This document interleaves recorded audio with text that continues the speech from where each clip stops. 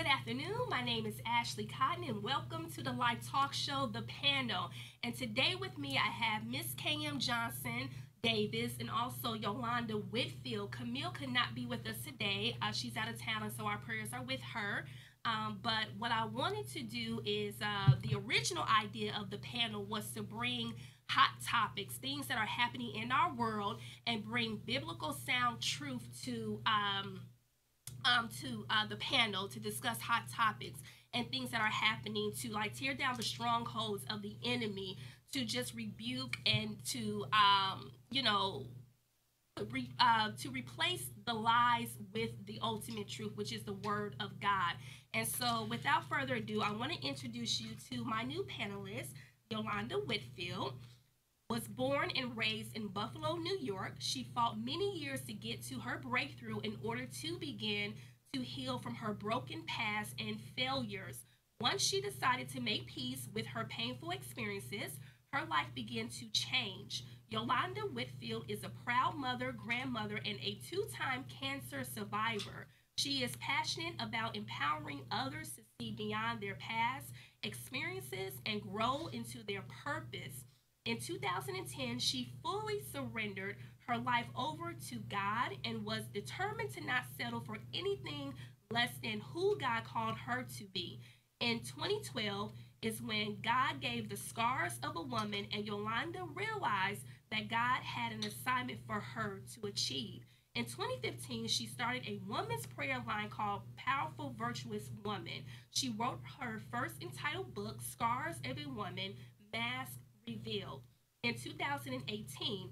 In that same year, she was ordained as a minister, and in 2021, she was elevated to an elder and prophetess title. And Yolanda has her bachelor's degree in accounting and business and is a certified licensed coach.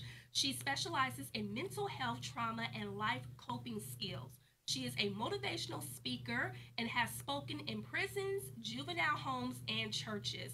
Scars of a Woman ministry is being lifted to another level. The ministry's focus will be to help women strive for greatness and move into their divine purpose. Yolanda's two favorite quotes are, "My faith is stronger than me," and "Let's get it, let's go." So let's welcome Yolanda to the panel. And also, just to give you a refresher for those who are tuning in for the first time, and I know it's been a while since we had the panel, there's been a few events and things happening. So K.M. Johnson Davis is a Southern Mississippi born lover of Jesus, minister, entrepreneur, author, and international speaker. While completing her bachelor's degree at Florida A&M University, she founded project management firm EELLC. Together with her husband, Robert, she later founded the missions arm of their organization, Project Weathering the Storm. They also found K.M. Davis Ministries, an organization designed to disciple and provide for those in need so they will find purpose, faith, and relationship with Jesus Christ while reaching their full potential. K.M. and Robert live in North Dallas, Texas, with two of their dogs, Kimberly and Russell. Okay, so now that we have the introductions, we're going to open up in prayer. Heavenly Father, we thank you, Lord. We thank you for this day that you have made, Father God. We thank you, Father God, for the peace. We thank you for the anointing that destroys yokes, Father God. We thank you for using us as your vessels, Father God, as we surrender this show, as we surrender everything to you today, to walk in obedience, Father God, to speak in love, Father God, and to reach those that you want to reach, Father God. I pray that you will bless them with ears to hear and eyes to see spiritually, Father God. I pray, Father God, that today we will plant the word of God, that there will be another to water the word of God also, and that we wait in patience, Father God, for you to bring the increase, Father God, that it is about souls, Father God, reaching those, Father God, who may be lost, Father God, who may need to be renewed in their spirit, Father God. In Jesus' name, Lord, speak through us, use us how you see fit, decrease us, Father God, and we thank you, Holy Spirit, for leading us and guiding us in all truth and understanding. In Jesus' name we pray and we cover it with the blood. Amen. Okay, so there's a lot that I wanted to cover, and also The Lord has been placing on my heart for quite some time an identity crisis. That is the word, the title, if you want to title this, an identity crisis. And I also want to say thank you, Terrence, for being here, my producer, and also allowing us to be here for the Radio Therapy Network studio. We're live here. And so I just want to give, all my Thanksgiving, and to those that are watching, for those that are tuned in, thank you so much. Those who watch the replay, thank you for sharing, liking, and commenting. I love to hear back from you and as far as what you think. And so the foundation scripture is behind me on the screen, but my foundation scripture for this here, for the title, is Genesis 1:26 and Genesis 1:27. And so it says, "Then God said, 'Let us, Father, Son, Holy Spirit, make man in our image according to our likeness,' which is not the physical, but a spiritual personality and moral likeness. And let them have complete authority over the fish of the sea, the birds of the air, the cattle, and over the entire earth, and over everything that creeps and crawls on the earth." Verse 27. So God created man in his own image, in the image and likeness of God, he created him, male and female, he created them. And so that's the foundation right there. The fact that we're made in his likeness, in the image of God, which is a spiritual personality and moral likeness.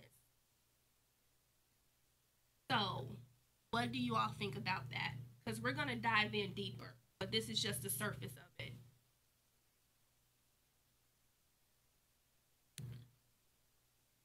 Well, no, I'm just kind of thinking about identity. Of course, the topic is identity crisis, and then the foundation scripture being Genesis, talking about how he created us and he made man. So that was the very beginning. So he gave us our identity. And I know right now a lot of what we're seeing in the world is that oftentimes people don't know who they are.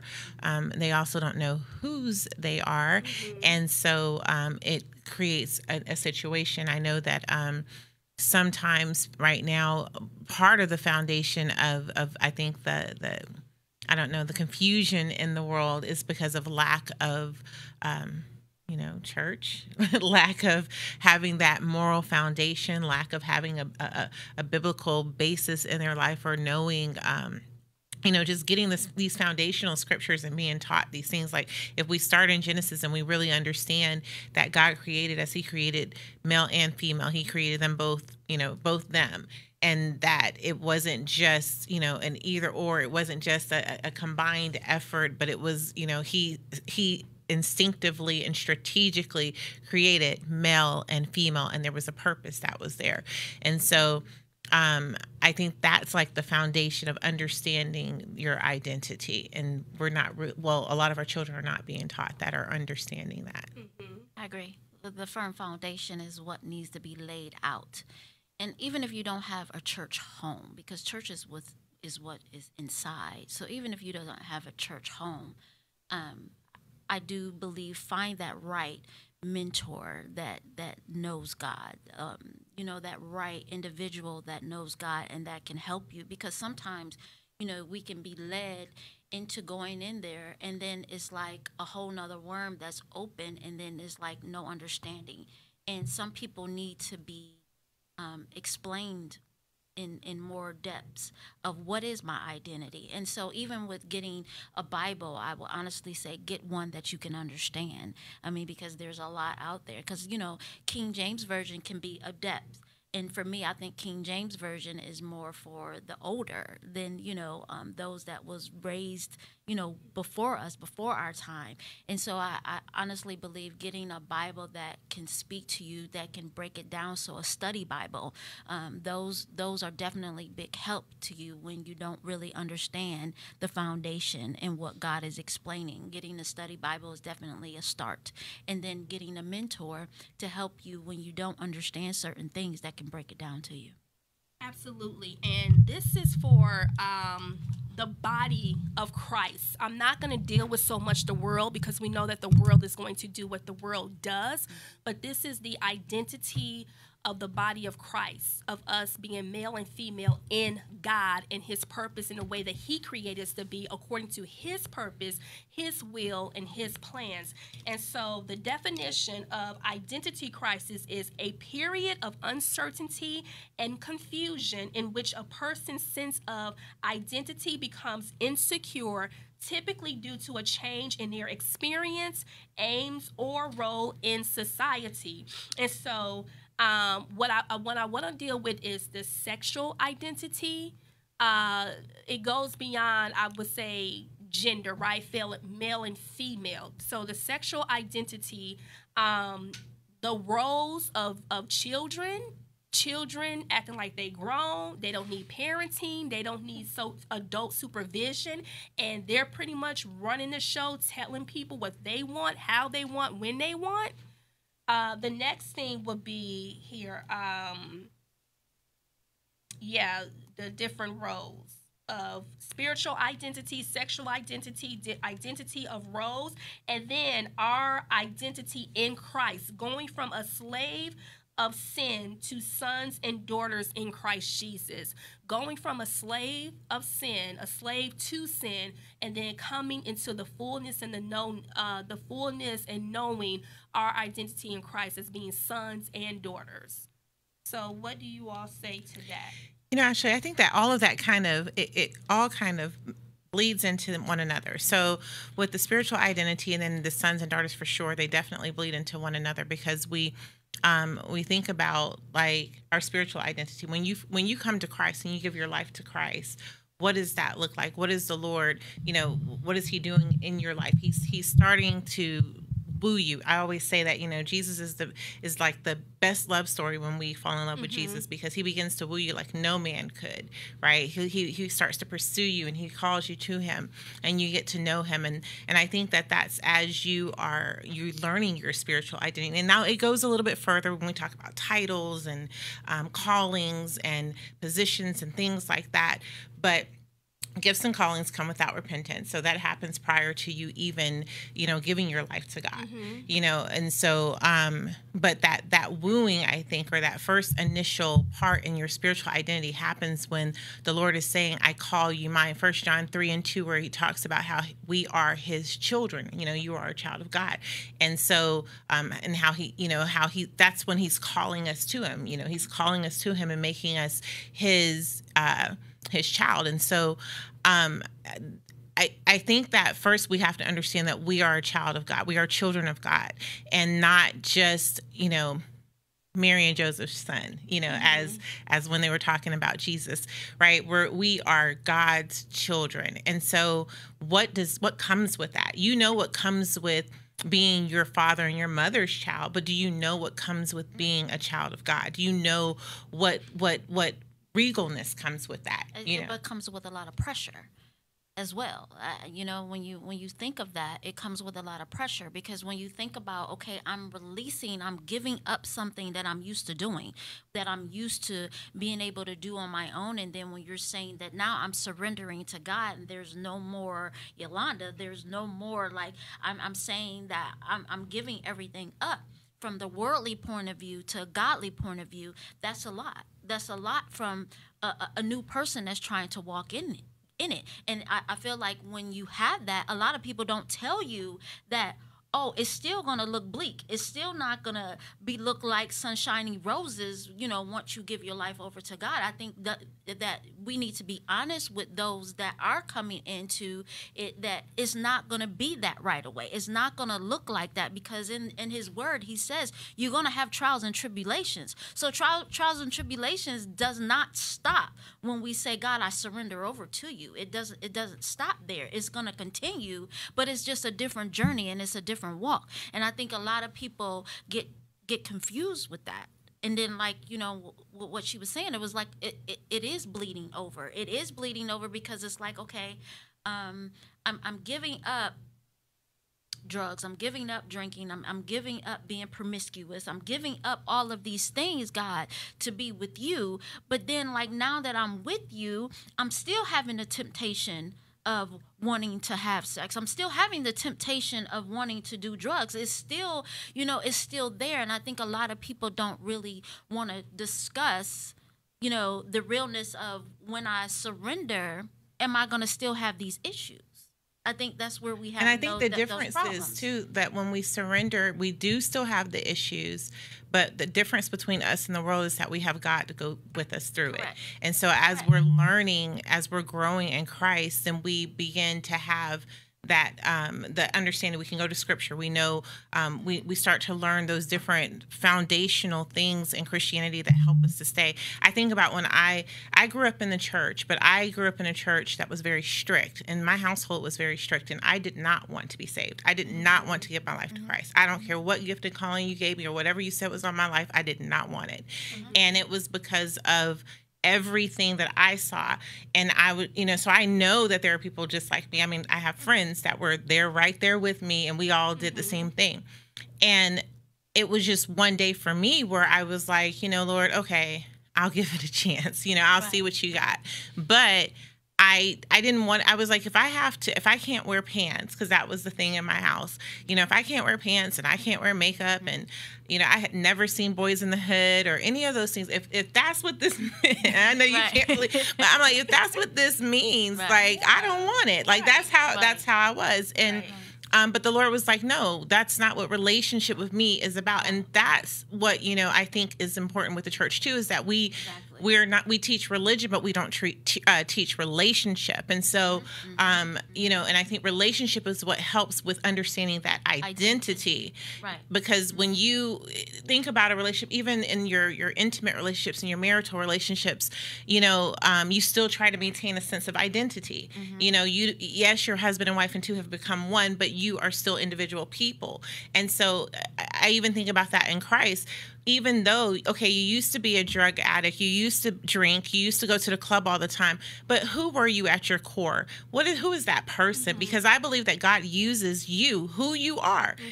Yes, you're changed, your mind is renewed, but the person that you were when he met you, just like Paul or Saul on the road to Damascus, he's still going to use that person that's on the inside of you for his glory. And so it's not that you are you're not yourself anymore. It's that you're being renewed and you're becoming a better version of yourself, But I think too, for me, I wasn't raised in a church. So for me, I can say that I didn't know who I was. Even when it was introduced to me. When God was introduced to me, I'm like, well, how can I come to you? Because I'm a nothing. I'm not cut out for this. And you have a lot of people that's like that today. They feel like they're not cut out for this world. Like they're not cut out for this journey, even though it's the best journey. Let me correct that right now. This is the best journey I could ever want to take. But some people feel like they're not cut out for it because some people make it look like it's easy. Right? And instead of being that transparent that this road is not easy. This road is a tough road. Very tough. Right? It's not an easy journey. Just like Jacob, he had it hard, all of them had it hard. Job had it hard. Everyone in the Bible had it hard. It was not handed to them like just saying, okay, here, it's like, handed to you like a silver platter. It's not handed out to you that easy. So it's being raised from church family versus non-church family. Even though we still have our saying, because you had it where you was like, I don't want to. Right? And for me, when I first got introduced, I definitely was like, no, the way I'm set up. I like the journey that I'm walking. So I think that we have to also address those that feel like I don't have an identity. Like, who am I really? Like, who am I supposed to be? Like, God don't really want me. God don't really want to work with somebody like me. I think those are also things for identity crisis that we need to address. And I think, too, along with that, some people do the opposite, too. Like, they'll come in and they'll say, well, since God has called me, I must be this and I must be that. And they're so quick to try to do 101 different things in the church, and they haven't even learned the foundational stuff. You know, I sit in restaurants sometimes and coffee shops, and I'm hearing people talk about spiritual warfare. And then, you know, 5 seconds later, they're talking about something completely opposite. And you're like, well, you know all about the spiritual warfare, but do you know all the foundational stuff? And, you know, and just what I think is really compelling is that we have to understand that we're all the same. Like when I say we're all the same, it's we're as human beings, there's a foundation on the inside of us that's very, very similar. And even though I was brought up in the church, and then maybe the next person isn't brought up in the church, I think we all feel that same sense of not being worthy. You know, we all have that same, not feeling like, you know, oh well, because I could easily say, well, I grew up in the church and I should know these. There's a lot of stuff I don't know about church. There's a lot of stuff I don't know about, you know, protocol. Because we had to. Right. Yeah. So I was just there, but it doesn't mean I learned anything, exactly. You know? And so, I mean, we all go through that. But I think with the identity part, I think that what I see in the church today, and what I, you know, because you said you wanted to talk. Yeah. What I see in the church today mostly is there's a lot of people doing things because they can. Like, well, I can sing, so I'm going to be in the choir, you know, or I can usher, so I'm going to usher, or I can play the drums. I mean, my nephew this weekend, you know, so I'm going to play the drums. And it just because you can doesn't mean you should. And so we have some people that maybe they were brought up in the church and their dad was the pastor and the church gets handed down to them, but maybe they're not supposed to be a pastor, you know, but, and then you're wondering why the church is not running, you know, how it's supposed to, or the people are not getting what they need to get to grow. Like we have to, and it's hard when you're first coming to Christ. Of course, you're not going to know exactly who you are, but you you're know, still supposed to be learning, but you're learning. And the journey I think that, I've always said that we are, this thing called life is like our journey to becoming who God created us to be. He said, before I formed you in the womb, I knew you. And so that knowing who he knew us to be, this whole life journey is us coming to that person. And when we get to that person, you know, and I just feel we get into that fullness of him, you know? And so it's not meant to happen overnight. It takes time, and it takes, you know, trial and error. And we're going to, like you said, trials and tribulations. There's going to be some things, you know, that we're going to go through. And I mean, but eventually God, what I love is as he reveals himself to us, he reveals ourselves to us too, you know? So it's not just him being revealed to us, it's us being revealed to us too through him. But we have to attach ourselves to it. Yes. Because God says, draw near to me. It didn't say draw near to Ashli. It didn't say draw near to you. It says draw near to me. So the thing of it is, and that's what we have to gravitate to. Not gravitating to the ushers, not gravitating to the drummers, not gravitating to the choir. It's gravitating to God's word. It's gravitating to knowing him more and the likeness thereof, and knowing who you are in him and not who I need to be for you. Right. That's the biggest difference, is because of that. But the thing of it is a lot of people don't teach that. And so that's the reason why it's the difficulty of, okay, I can sing, so I'm going to just join the choir, because since I'm here, I just might as well go on and join the choir. Now, I'm going to leave out taking the other classes that the church is offering, because right now, all I know, I just want to sing. But you're not getting it. You know what I'm saying? Oh, but you said come all the and praise the Lord. So I'm praising the Lord. But then when you leave out, then you cussing, fussing, and that's the whole right. That's the whole thing. Yeah. So now you brought up something that I want to touch base on, all pertaining to identity, right? So now you spoke on gifts and talents that, you know, just because you could play the drums, you assume the role of being the drummer for the church. You assume the role of singing in the choir on the praise team. But then does that get overshadowed with what God ordained and purposed for you to do? Even though you have that gift and that talent, God ordained and purposed you, right, to do the will of why he sent you, versus your gift and your talent. And yes, you can sing, but where does your anointing falls when it comes to God's will. Does that make sense? There's anointing is the key word there, because there's a lot of people who can sing, not just sing, they can sing, but they don't have the anointing. Exactly. And a lot of times we get caught and we're like, ooh, yes, and we're just shouting over what? Good singing? Or was the Holy Spirit present? And we're missing that, because but I know that's not what we're necessarily talking about. But the calling, whatever you've been called to, let me just say this: if the church needs a drummer and you can drum, yes, Absolutely. you should step up, but you should also be seeking what it is that God has specifically called you to do and positioned you and and created you to do. And I guess I get real frustrated. I get real frustrated on this topic. I know you probably heard me complain, but because we have the fivefold ministry, for a reason, and we're there so that we can work together. When I ministered over the weekend, I talked about the body and how there's one body and we're many members, 1 Corinthians 12:12. And so if we all function how we're supposed to, I even thought about it later, and I was like, if I'm just a stump, just my body part, and the head's not there and the arms aren't there, what is my stump going to do? What is it going to do? It's not going to do anything but house the organs, but the organs can't do their function because nothing else is attached. And so every function needs to function how it's supposed to. Every person needs to be in position. Right. And I believe that we are in a season where the Lord is calling his church to get in position. And if you're not in position, if you're not where you're supposed to be, if you're not doing what you're supposed to be doing, you might miss it. You might miss him.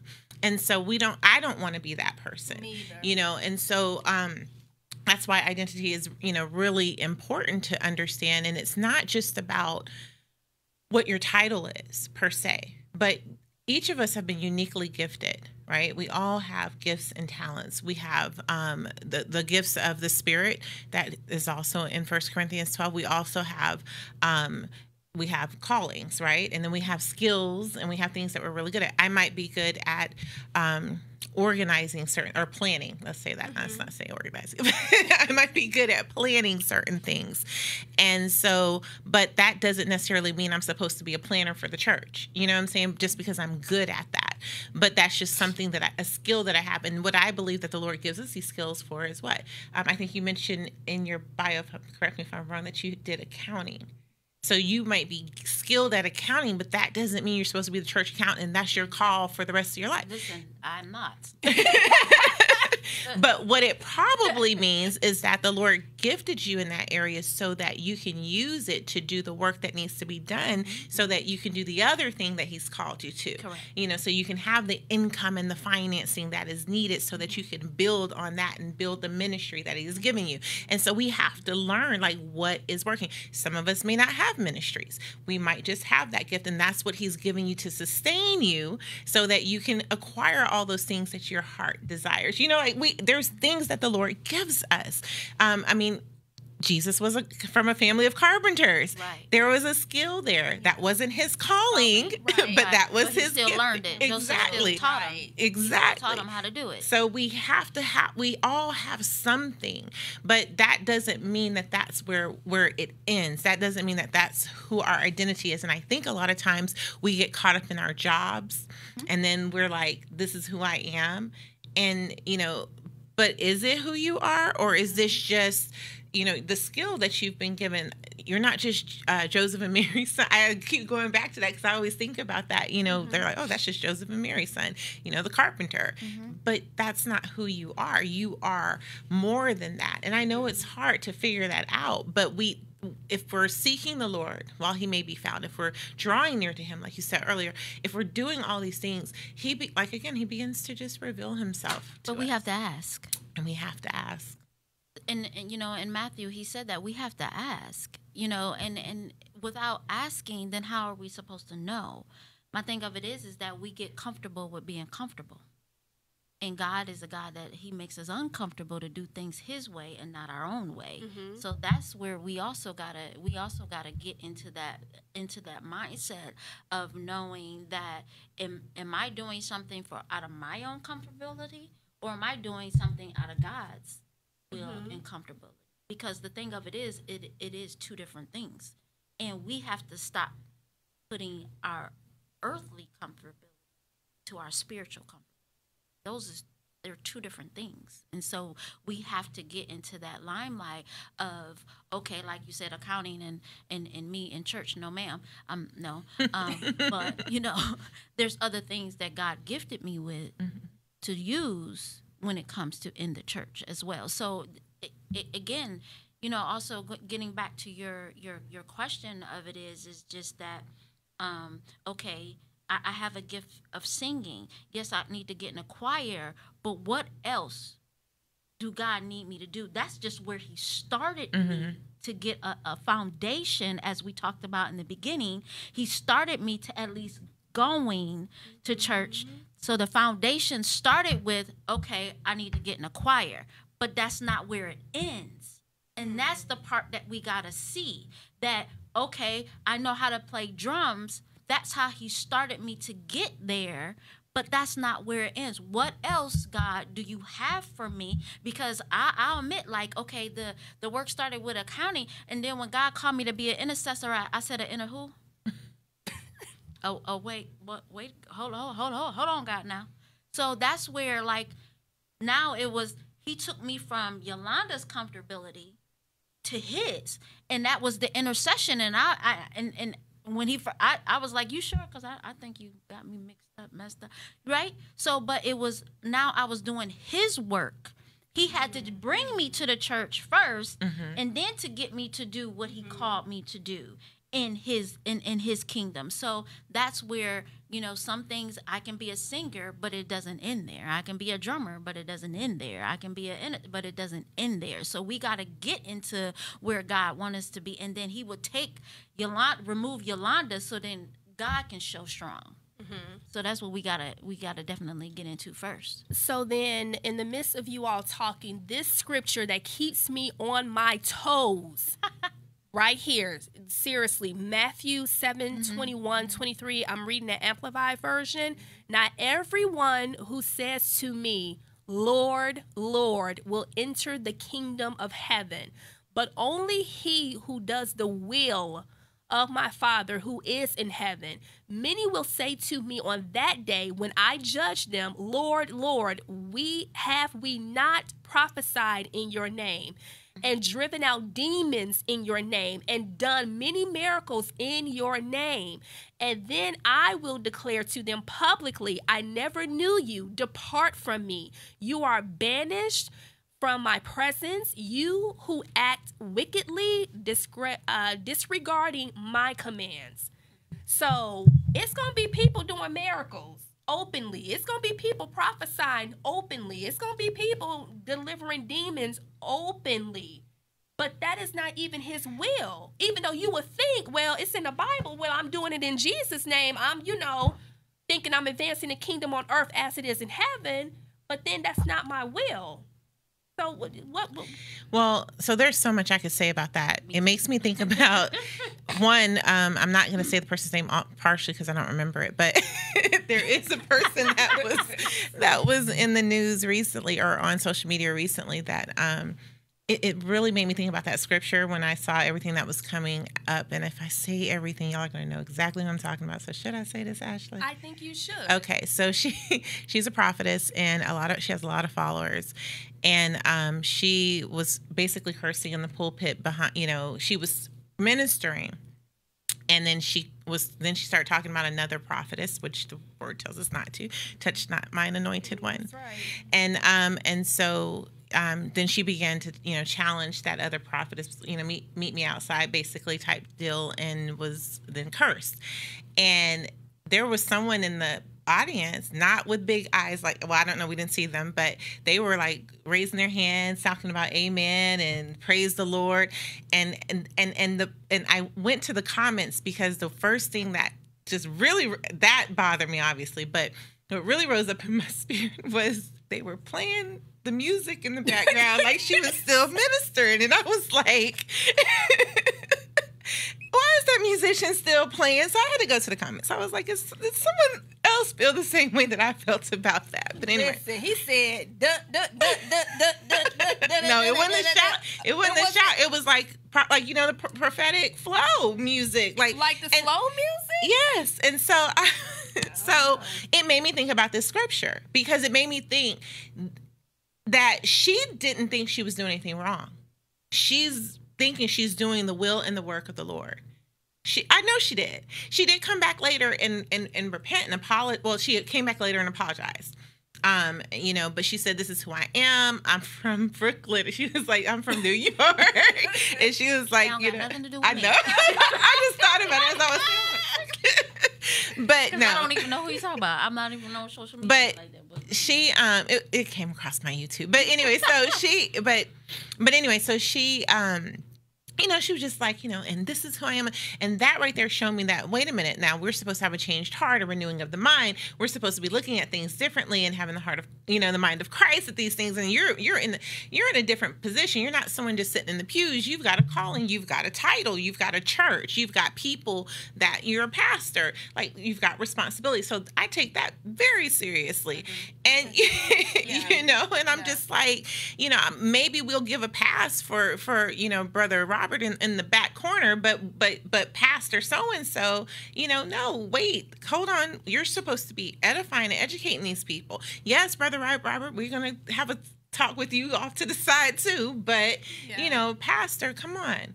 Is this what we've gotten to? Because you do have to think about your witness at all times, whether it's in front of people or behind closed where no one can see you, because God sees all and he hears all. And you have got to think about your witness, even if you want to go there, even if you want to snap off and be like, let me tell you who I am. You got to think about who's watching you, who's looking at you, because that can kind of interfere with their walk when they're trying to do the straight and narrow path. And if God is using you for such that time or that season where they're getting the word from you and you're feeding them and they're growing spiritually, and that right there. But, I guess like you were saying, prophesy in my name, heal in my name, perform miracles in my name, but I never knew you. When we have a relationship with God, this is like a relationship with anybody that you have. When you have a true relationship with them, then you should be able to go to them, have a conversation with them, be open and honest with them about how you feel. What was wrong at. Exactly. Like there should be but think about how we look at natural relationships. And I believe like our spiritual relationship with God is similar, because we should be able to talk to God and God can come tell us, hey, you're wrong. He'll convict you and so forth and so on. But if you don't feel any conviction, I don't know her relationship and I don't know what she did after that. But it would have, to me, conviction would have happened immediately. You would have felt something, oh man, I just said, like, y'all, I'm so sorry. I really did. Whatever. Yeah. You stop the music. Let me apologize to the church, and then move on, or whatever. Right. But not like keep carrying on like this is the way the flow works, because now you're confusing the body of Christ. And my point though in all of this is that even though you said, so you're saying like with the scripture, that we're doing all these things and you don't know who a person is and they may not have a relationship even though they're doing all these things. This is really rampant in the church right now. That's something to me is a minor sample of what's happening in the church. Yes. Because there's a lot more that's happening that maybe I've never seen or heard about. And I'm sure you've heard and seen some things there. It's crazy. And I think it just boils down to the identity part. Were you even called? And so we're talking about doing the will of the Father. Is that his will for you to be in that position? Some people aren't called. Some people just want to be seen. So it's a bigger difference. You know what I'm saying? Some people just want to be seen, and some people like to have the title. They feel like they're title approved instead of God approved. So that's where you get it differently at. You may have gotten a vision or something and told somebody, and then like now all of a sudden you want to say you're a prophet, like. And that's a big thing, because a lot of people think but everybody can prophesy. Everyone has the ability to prophesy. Even Saul from the Old Testament prophesied when he was amongst other prophets. Other prophets, though. Mm-hmm. So it's a bigger difference. So you can have a title, but that don't mean anything. Okay.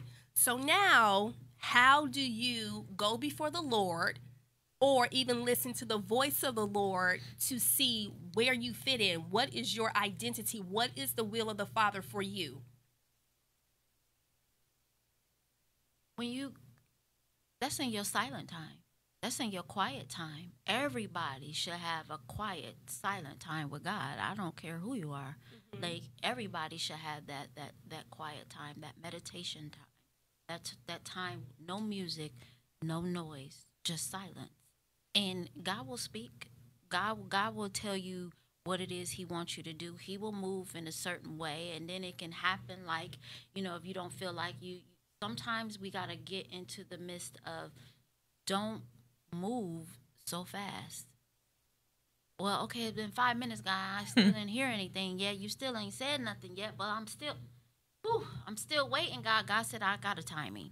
My timing is always perfect. My timing is always on time. And so it's just that you have to be still long enough for God to say what he needs to say. Sometimes God will allow you to hear, say, open up my word. And once you open up that word, that's his word that he's given you. Whatever it is at that season that you're in, and whatever he has to say to you. Most of the women that I mentor to, like, I tell them when they read a scripture, if they can have their favorite scripture, but every season you in, that scripture is going to speak a different tune to you, because it depends on your growth, and it depends on where you are with God. So, if you are, a babe, and then when you go from babe to, an adult, like, it helps you to be developed in where you need to go with God. And so I definitely commend anybody to make sure you have silent time with God. Have that quiet time with God. It can be in the shower. It can be in your closet. It can be sitting in your car. It can be, once you put the kids to bed, once you even put your husband to bed, because sometimes you even need that. You still need, even if you're married, you still need that quiet time for yourself, right? So I just think as a man and as a woman, we all need that time where we can just say, okay, woosah down. The life noise, the kid noise, the husband noise, the work noise, all of these noises. And then you need to say, my own mind needs to shut up and slow down, because now I need to hear from God. Because, we in our minds, especially as women, and I'm only speaking because there's women right here on the panel right now, but us as women, our minds is going like, did I change my clothes? Did I put their clothes out? Did I do this for my husband? Did I put that on a shopping list? So it's like still things that's churning, and we have to get to that mindset of, okay, shut up, no more noise, quiet time. I really need that quiet time. So the first thing you do, open up the word, read it, then be quiet, meditate on it, and just sit there and have that time. Know nothing, just you and God, and watch God. Gotta talk. Gotta talk. I think, too, we have to learn the difference between those three voices, God's voice, our own voice, and the voice of the enemy. Because a lot of times, in my own personal experience, the first two voices I hear are not God. They're usually some doubt that's come in. That might be self-doubt. It might be from myself, or it might be the enemy trying to throw, something in there about my past. And then when I quiet, like you said, then I start to hear the Holy Spirit speaker. But also, it's not always negative stuff. Sometimes these thoughts that we have come from our own fleshly desire. And we have to learn, like, you have to know that you know that you know, like, Lord, do you want, I want some dessert today. Do you want me to have some dessert? I want some of that chocolate. I was thinking chocolate cake. Okay. Yeah. Oh, so that must have been the Holy Spirit. Like, cause and we have to He said I can have that chocolate cake now. Exactly. So we have to be honest with ourselves. Like, did God really tell me that, or did he not? And, and there's been times I remember someone pointed out to me a relationship that I had a long time ago. They were like, I remember you said that was supposed to be your husband. I said, and I did say that, and I did think that. And I did feel like the Lord told me that. And I said that, but I didn't tell him the second part of that, which was the Lord also showed me, because I was like, well, Lord, am I confused? Because I really thought that, but then the Lord showed me Saul. And when Samuel told Saul to go in and kill was it Samuel? Told him to go in and kill all the people and leave no one and nothing, but he didn't do what he was told to do. And so he didn't get what he was going to have. That's what the Lord pointed out to me. I said, okay, Jesus, well, you freed me from that one, that, he didn't do what he was supposed to do. So he didn't get the prize. Because it was your fleshly that wanted it and not the spirit. So and that's another thing we got to recognize. The Lord will give you that. Now this, from my mom, she'll tell you, the Lord will give you what you want. I mean, the Bible says it. So if you ask enough, he's a good father. Why wouldn't he say, well, you know what, go ahead and get it? What do you say to your children? They keep begging you enough for that candy or that ice cream or whatever. You go ahead and go, oh, I want to go outside.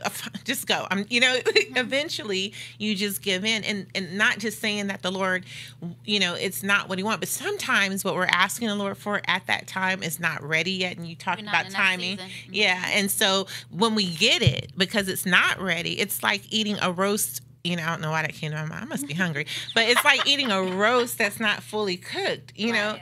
And then you're like, now you're wishing that you would have waited, but you didn't. Now you just got to suffer through the consequences and finish that meal. And then people are like, well, I thought this is what I was supposed to have. But because you were impatient, you talked about patience earlier, because you were impatient, you got what you wanted, but it wasn't how God wanted you to have it. Right. And if you would have waited, you would have got. And I know that's. But God gives us what we need, not what we want. Mm-hmm. We be trying to line up our wants with what God needs for us. But at the end of the day, just like like you said, like the first guy that you wanted, but God gave you a husband that you needed. Mm-hmm. So it's a big difference. I wanted that. I wanted my husband. Come on now. but I will say, I will say this too. When we are asking the Lord for something, when we're asking him for our desires, I remember when I first would read that scripture about him giving us the desires of our hearts, the Lord said it's because he puts them there, like he gives us desires. But then he took me a little further, like you were saying with the scripture, like as you grow in Christ, you start to learn a little bit more. Because I rode on that for a long time, like he's giving me these desires. The only reason I want it is because I only want it because he put it in my heart. But then he started to show me, but the only way that he can put it in my heart is that I'm in alignment with his will. And so that was the next step of it. So he helped me to see that, yes, I will give you the desires because I'm going to make you desire what I want you to have. But you was patient enough with it. Some people, we got to get patient with that part of it. Don't just have the one verse that, oh, okay, but he said that I should have the desires, and then you just sit right there. No. Like, we gotta be. There's the next part to it. Don't just stay at that delight one yourself. part. Exactly. So don't just stay at that one part. Yes, God is gonna give you the desires of your heart, but align yourself with what His will is. Align yourself, being patient, because especially we are impatient beings. There's no, like, I don't care who you are. I don't care. You can be in church forever. You still have, there's a little piece of you that still have an impatience about you. But, there's God's wisdom, because every door is not necessarily meant for us to go through. Every door is not meant for us to open it. So God says, okay, just hold on, because what I'm preparing for this door, I need you to be ready for it. Just because you say you're ready, you don't actually know what's on the other side of that door. That reminds me of two things. One, this TikTok video I saw yesterday where this baby had this car, this little cars, and instead of opening the door and getting in the car, she starts trying to climb in the window, and and her mom's like, and so this is just how the Lord does us. He gives you something, and there's a door, but instead of walking through it, you want to climb through the window, and and I was talking to someone the other day about that. I said, why are you talking about kicking down a door? Like, I'd rather just open it and walk. Like, why am I doing all this combative stuff? Why am I pulling up a chair at bringing my chair to somebody else's table? He said he would prepare a table before me in the presence of my enemies. I'm going to sit at the head of the table. Why am I trying to put a folding chair at the back? Like, y'all trying to do too much. Like, just wait and let the Lord do it. Like, and I'm not just saying that because of scripture, but like, really, like, let him do it.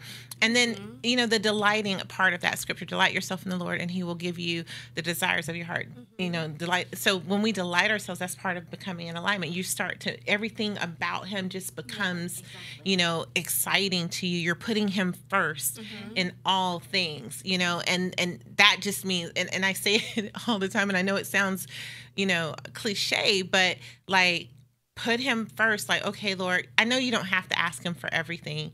You don't have to ask him how to comb your hair, how to brush your teeth, what you should have for breakfast.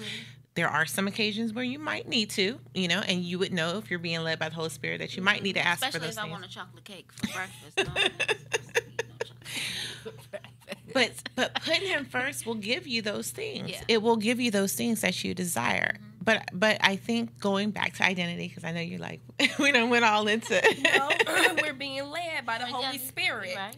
So whatever we're speaking for, it's Holy Spirit led. So it'll all come together.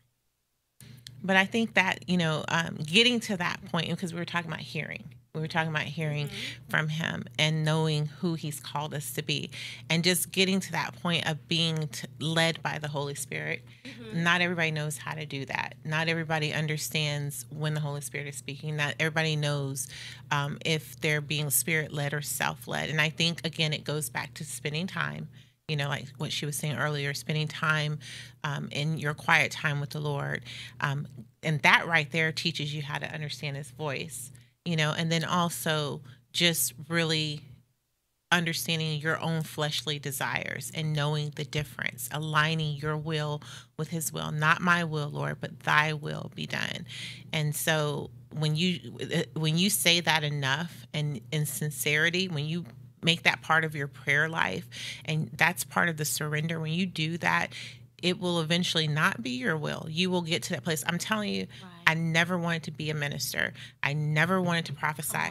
My Bible has prophetess on it, but do you know it took me 15 years to take the cover off for people to see it? No one knew but me and God and the person who put it on this Bible that it said that, because it wasn't, I didn't do it for anyone. I put it on there because the Lord said, this is who you are.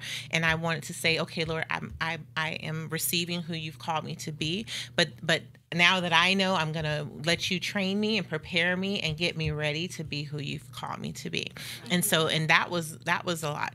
If I had my way, Ashli, I would have a really tall building. It probably would be a law firm with my name on it. And then I'd also be a model on the side somewhere in Australia. I don't know, maybe South Africa. But I wouldn't be doing this. Right. You know what I'm saying? I wouldn't be. That was not my desire. That was not the path that I wanted to go. But I surrendered my will for the Lord's will. Same. I'm definitely the same. I just told you, like when he said intercessor, because it started out that, and I was like a in a who. And then when he started doing the rest, I said, wait, God, wait, pump your brakes just a little bit, because like I felt like I was like, God, that you going too fast, and literally he led me to Ecclesiastes, and I was like, okay, but you're saying your timing, but am I on time? So I mean, that's just the sense of humor in myself, but I agree with you wholeheartedly. Sometimes we feel as though that we're saying God, but can I take these itsy bitty steps? But God says, no, I'm making room for you. I need you to do some things. I'm lining up some things for you. So even though we want to take these itty bitty committee tiny steps, he like, no, I need you to go on head on, and I need you to be comfortable in me. I don't need you to be comfortable for Ashli. I need you to be comfortable in me, because in me is the identity. In me is who you are, not who like your mama painted a picture because your mama had you, not because your daddy told you to do this, that, not because grandmama, but it's who I called you to be for me. And so it's just like when Abraham, when he told him you was gonna be many a nations. If I was Abraham, I would have been like I would have been stuttering like Moses. I would have really been like, God, is you. I don't think you really called me to to do that. But it's in many a times, even for Joseph when he had the first dream, and then when it was leading him up to where God had for him, Joseph still wasn't ready. Joseph still wasn't prepared. So even though God called you in that, he was still preparing you. He's still preparing me for what God is calling us to do. And it's been many, like you said, like the law firm. Mine would have been a doctor's firm, and I would have been like, okay. But it was still things that He would God have hired had. us for your Right. suits and stuff. Because Yeah. then he said that part. Because he said he knows the plans that he has for us. And when God knows the plans, is way better than our plans. And even though he told us to write the vision and make it plain, it's still his vision. It's still his plan. Because then we're walking in him and not us.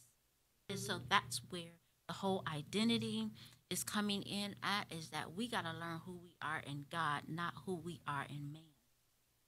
Oh, that's good. And since you said that, because Uh-oh. I was waiting I'm for in the trouble. opportunity. No. I was waiting for the opportune time because I wanted to hear both of you all out, just waiting for me to get in where I fit in. And so when you said the last part, what happens when the leadership, God is right here, right? Above all, God is here. And then there's the leadership, and then here's you.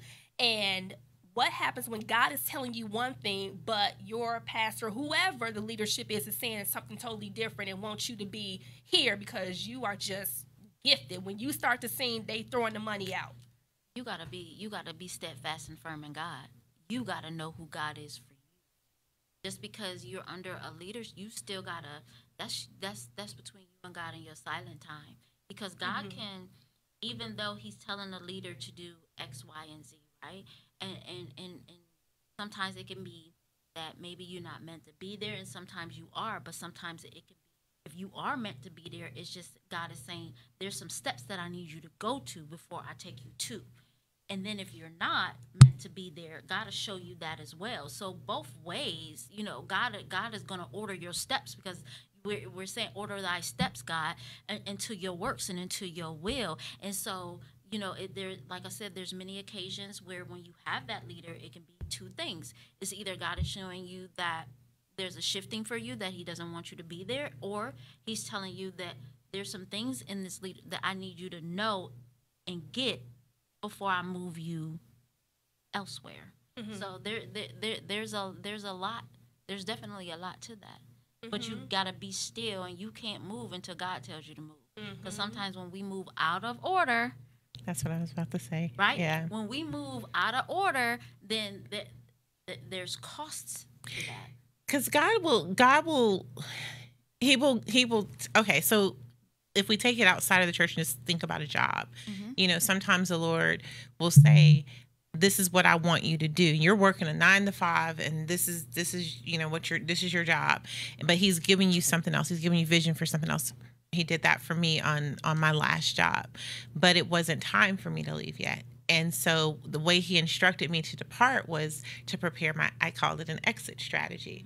And I mean, when I say exit strategy, it was, He had me, making all because I had full medical. So I was doing all my medical appointments. I was getting everything done that needed to be done. I was making sure everything was established and everything was in place before I stepped out. I didn't necessarily have all the money that I needed, the finances, but I had just those other things. Right. And it also helped to get my mindset ready, for what was next. But the Lord knew.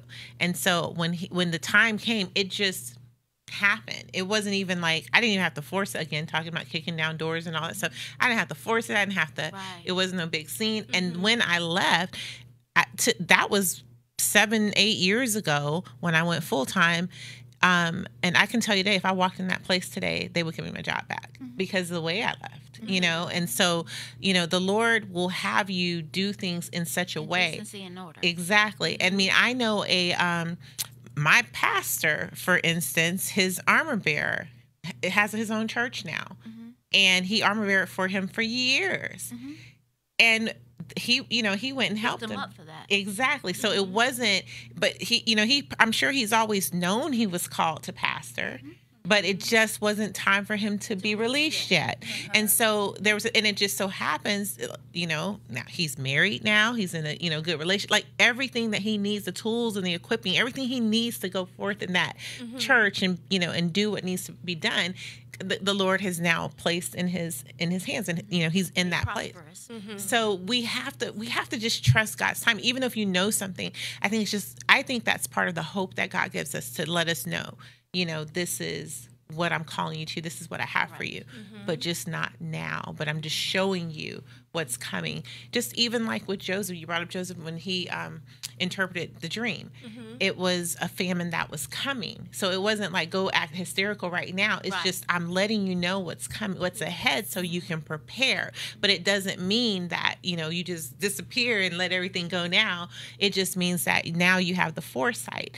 And I think that's where we miss it sometimes, because God doesn't give us the whole picture and step by step, but he gives us foresight. He gives us a little bit here and there to kind of show us what the leading and the unctioning is as he's preparing us and laying it out. Be careful who we tell. That, because see, Joseph told the wrong people.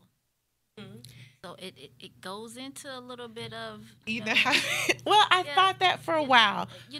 I'm saying that telling your dad, but he told, but it all led up to. I think they were part of God's process. Plan, yeah, right? I think that he had to tell them. Today, sometimes we got to be careful who we tell certain things to, because everybody is not working for our good. And that's true. And I think so I look at Joseph because I know it's told both ways. That's why he smelled. Yeah. And I've been doing a Bible study on Joseph for the past 10 weeks. And so when I looked at it though, I was like, Lord, it looks like at first, you're like, man, if he would have never told them, he wouldn't have gotten thrown in the pit. He wouldn't have been sold into slavery, and everything would have been hit. But then if he had not have told them, here we are in 10 weeks later, they wouldn't be in Goshen right now, the whole family. And so I believe it was a setup. But here's the thing too. I think that when he went to tell them, he had a good heart, he had good intentions, and so I think the Lord allowed it. I think sometimes when we have to be careful of when we're telling people stuff, why we're telling them, exactly what the intention is in our heart. Are we telling them to try to make them jealous, or are we just telling them because we're excited about it? And then we do need to have the right people, because like you said, because we have to have godly counsel. Yeah. So I think that's the part there, making sure the people we have around us, and sometimes you don't know. You don't know who has your best interests at heart. Sometimes you think people do and they don't, but you don't know that. But then Jesus had Judas, and and he had him for a very long time, and he knew who he was, but he stayed with him the whole time until the very end. So sometimes it's I wanted to say it bees like that sometimes. But they're just like that sometimes. But I mean, but you're right that we do have to be careful. But I also think that sometimes, because he says what the enemy meant for evil, God will use it for his good. So sometimes don't beat yourself up is what I guess I want to get at, just because you feel like you might have told the wrong person. Yeah. You know what I'm saying? Because God will turn that around. For your good. Yeah. And that's what he did. Yeah. That's why I was just doing an analysis. So if you're doing both, it's like, as being Joseph, should I have told them? Should not. But I was saying that too when you had said that he had told, and when he had the dream, he was expecting it to happen right away. And sometimes we have to get out of that expectation of, okay, God gives you a dream, God gives you a vision that is supposed to happen like right then and there. That's what I thought when I got saved.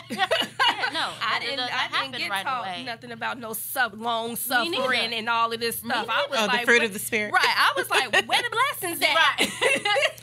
Well, he's not a genie. And, and you're right, though, because my brother-in-law was upset, at one point, because he was, I remember him saying that, my mom prayed and she read her Bible and all this stuff still happened to her.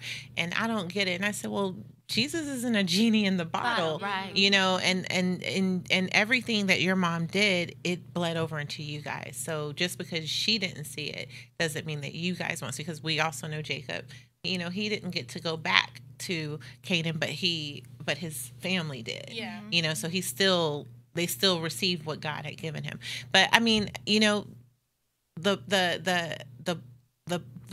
best thing I think about Joseph was he had the dream, he was excited about it, he told the people about it, then he went and told them again. So see, he didn't learn the first time. If we on that same thought, right. Because he went and told them the next right one. Away though. That's the thing. He did it again because it didn't happen for him like right away.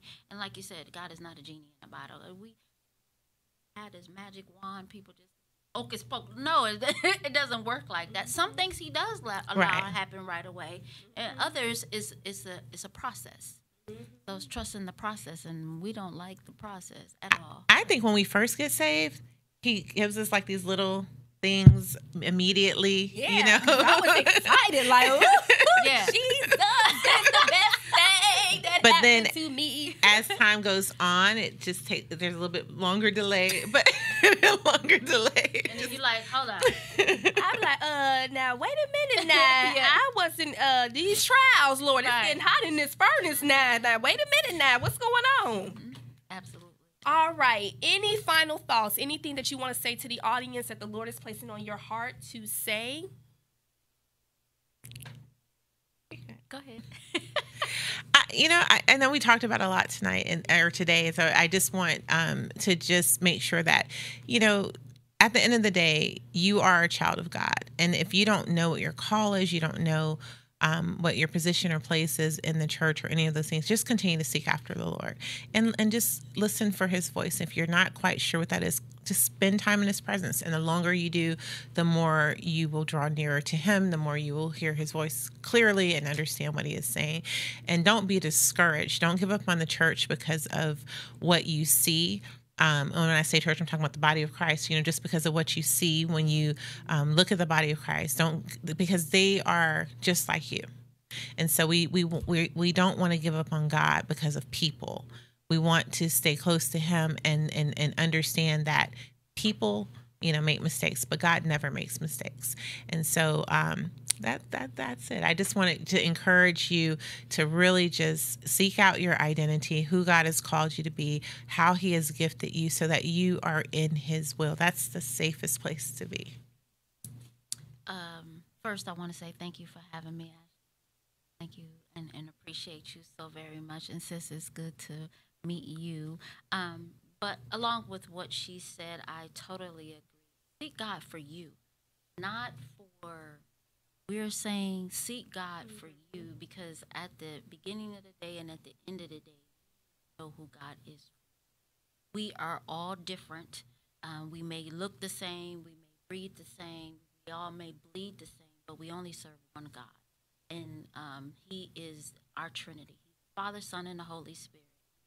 Seek him for what you strive for. What is it that you need help with? What is it that you need yearning for? What is it that you feel as though, like my sister just said, you don't know who God is. You don't know his voice. You're not familiar with a lot of things of what you hear other people say. But I will always say, know God for you.